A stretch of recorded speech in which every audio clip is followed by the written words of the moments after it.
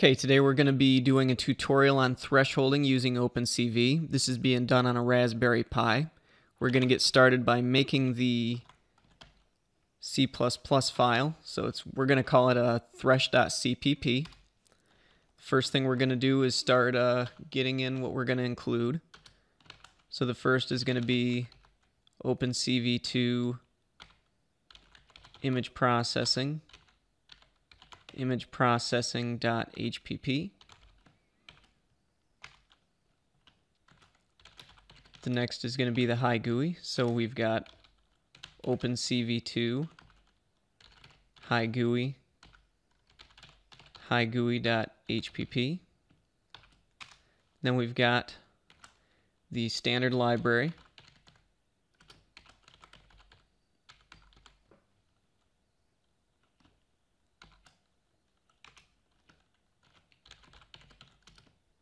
And then we've got the standard I/O. Now we're going to be using namespace standard using namespace CV. We're going to start declaring the integers. So the first is thresh value. We'll just initially set it to 0. The next is the threshold type, and I guess we'll just initially set that to 0 also. So the threshold value is what is going to control at what point the thresholding is taking place. This will be between 0 and 255. The threshold type is going to be an integer between 0 and 4. And we want to be careful to limit it to 4 or the program is going to fail. So we're going to declare a constant integer of max type, and we'll set that to 4. We also want to create this character, otherwise the command would get pretty unwieldy here to type this all at the same spot. So we're going to say that the type of the thresholding, we've got a few choices, well, several. So we've got binary,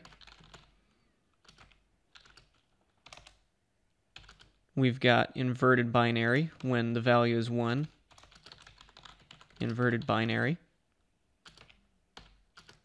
Next is going to be what? Truncated.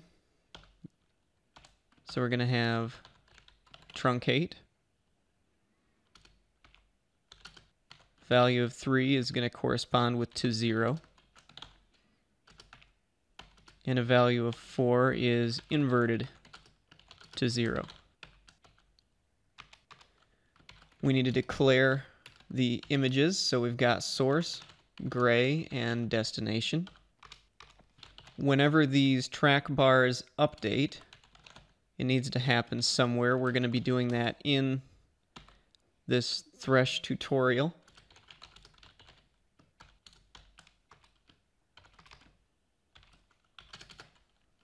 Basically, all it needs to do is redo the threshold. So it's taking the gray image, putting it into destination. We've got the threshold value, the maximum of which is 255, and then the thresh type. And then we're just showing the image again. And we can just call the window A, I guess it doesn't matter.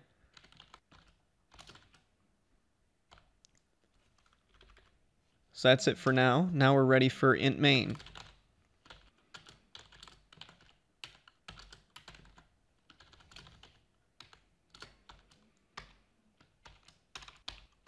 So first we're going to bring in the source image.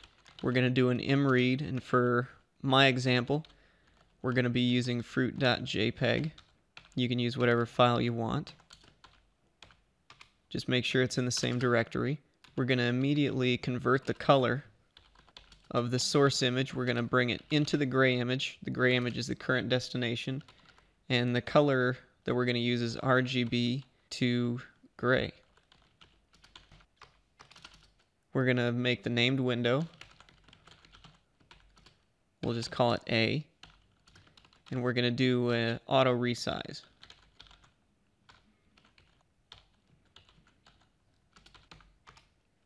Now we're going to create our track bars. these are what the user is going to be manipulating. So we're first going to be creating this track bar. And let's go with, let's just name it value. That's easy enough. It's going to go in the A window, and the value it's going to be controlling is the thresh value. The maximum value for thresh value is 255, and then it's going to be doing this in thresh tutorial. And then we've got the other track bar, and this one, the name was too long, and oops, I need to declare it. So this will be track bar value. Track bar value. It's going to be in the A window. This is going to be changing the threshold type and the maximum. Now here we could say 4, but we're just going to say max type, and this is going to happen in thresh tutorial.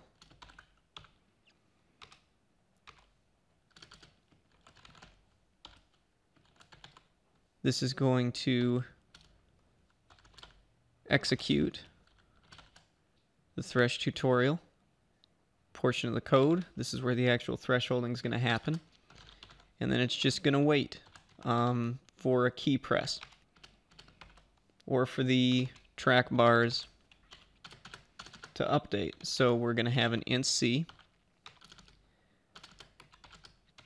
and we will set it equal to wait key of, say, 10.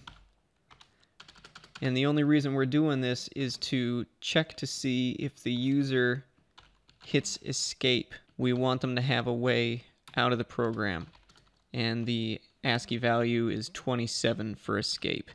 And if they hit that, it's just going to break. That's going to break out of the loop, and theoretically we should have a working code here. So we're going to go ahead and close out, save it, and now I need to compile. So now it's time to compile.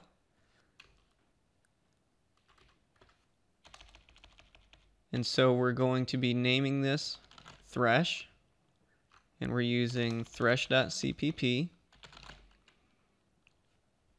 And let's see if there are any typos. Seems to have worked. So now let's see how it runs. There we go.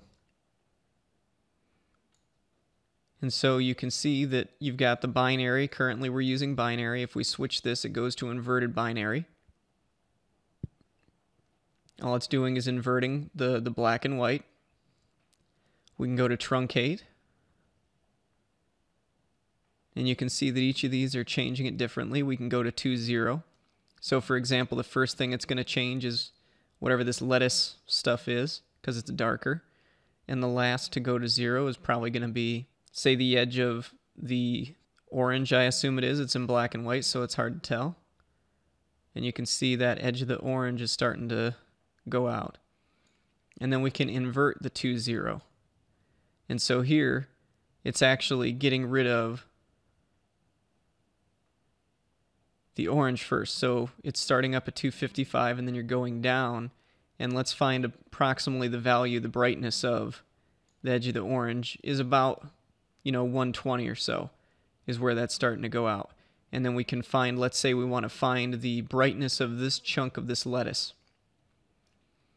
We can slowly go down, and it's around, say here, about 45 to 50. Something like that is where this really starts to disappear. All right, I hope this was helpful. This was a pretty simple tutorial. I'm going to have more of these coming up, so check it out. Thanks a lot.